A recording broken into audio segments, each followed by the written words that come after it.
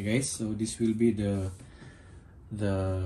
third upgrade for this Axial Capra from RTR. So I decided to put some brass weights here.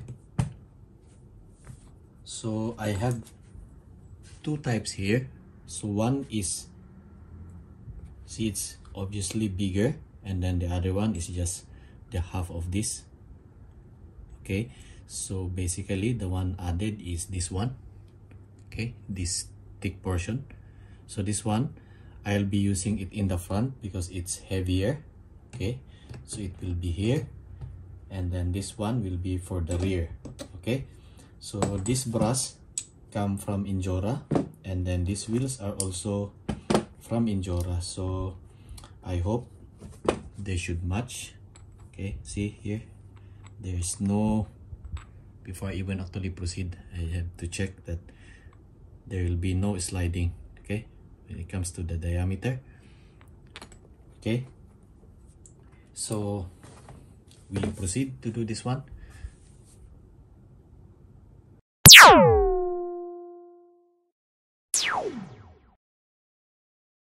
Okay, so for the bigger one, we are going to put it in the front. So I will just have to remove actually 4 screws here. We're going to use our famous 2mm. So you have to remove 1, 2, 3, 4. But before that, we just have to remove first the 12mm hex adapter. Okay, we use a 1.5.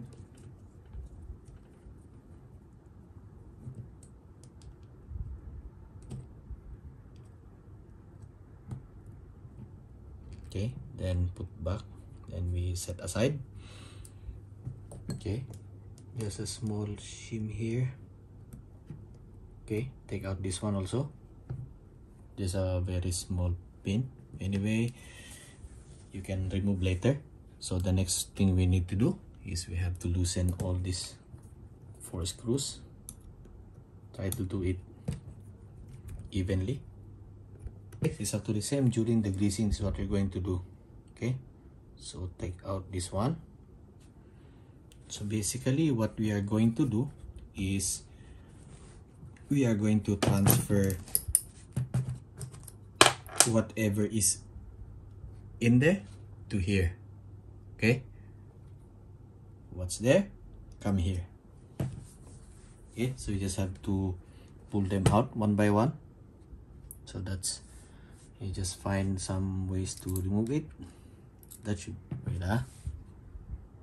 so to remove this one, it's just very easy.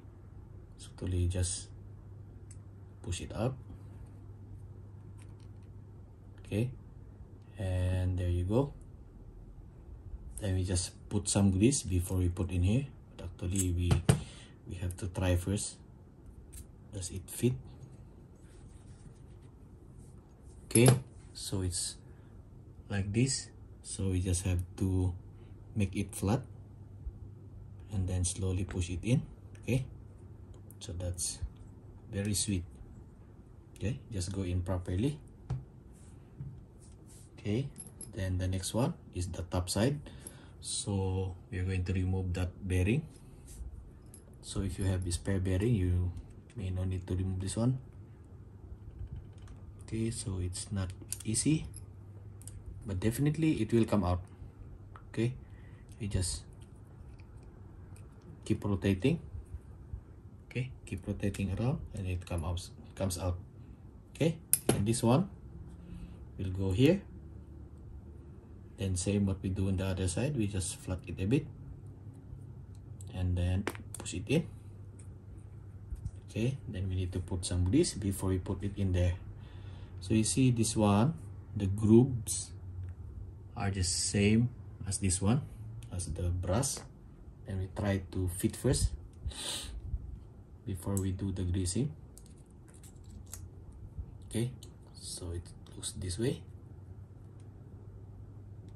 Or actually, we can put this one inside.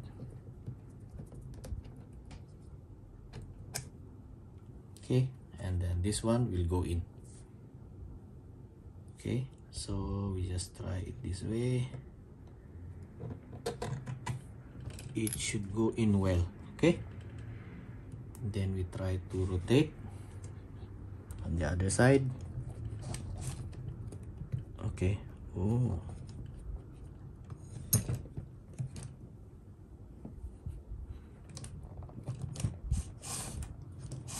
okay, so it can rotate now.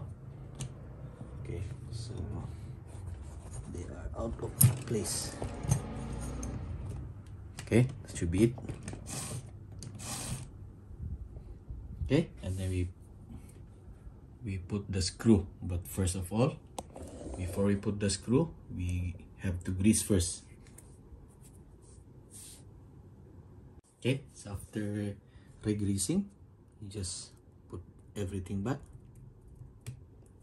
Okay, put the 4 screws. This one, there's no need of a Loctite because you are tightening on a plastic.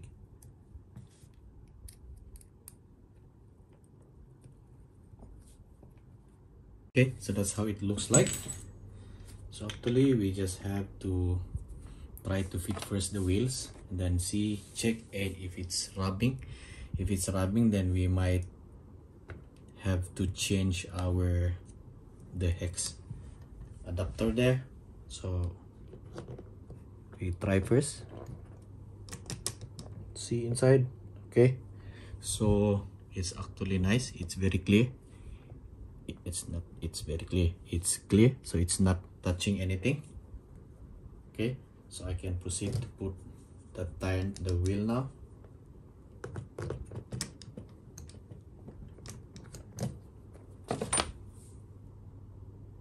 Okay, so it's okay here now, right? So all we have to do is to proceed to the next. Okay, so the rear one is also same. It's just very easy. Just have to remove again 12 mm hex. Take note of that screw there, of that ring, then we remove again.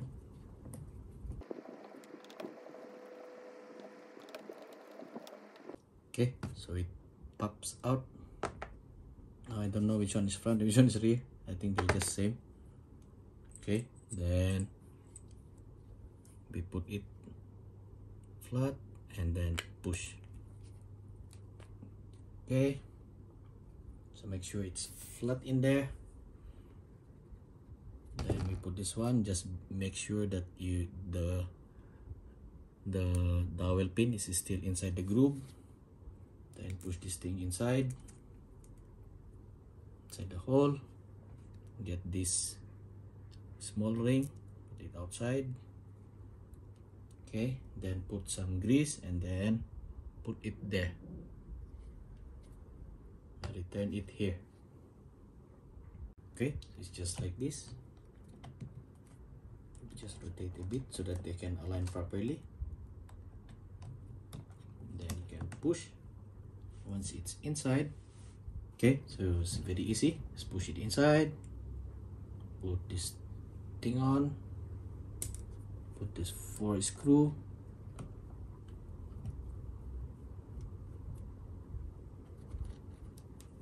put back the hex, and that's it. So I'll be doing the same thing on the other sides, and then we will go and try to run it outside. I will try to run in the same place we run without this brass thing, and we see what will happen today. Is this really worth it to put or not? Will it stop the bouncing of the whole truck? With a lower CG, would it be better for it, or we just put more load on the truck that it cannot perform? So those are the things that we can find out on our test run, which will follow after this one. So okay, that's it. Return this thingy, align and shoot.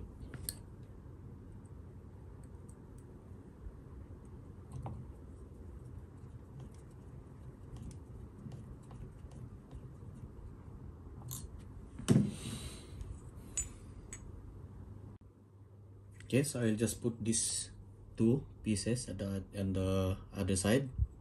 Okay, this groove is actually going to the C hub, so the C hub is here, so it will clear this one.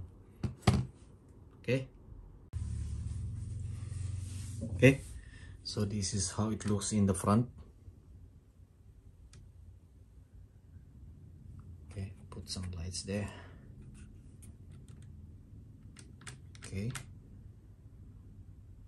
and for the rear it's like this. Okay, so everything is clear, there's no rubbing, but it looks like it become wider. Okay, so from here, see it's drooping this way, so it's really heavier in the front.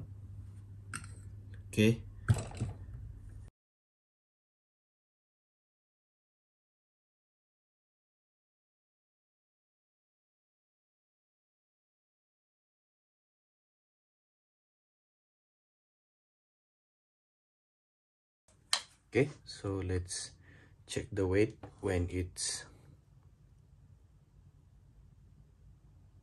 become 2.83 now.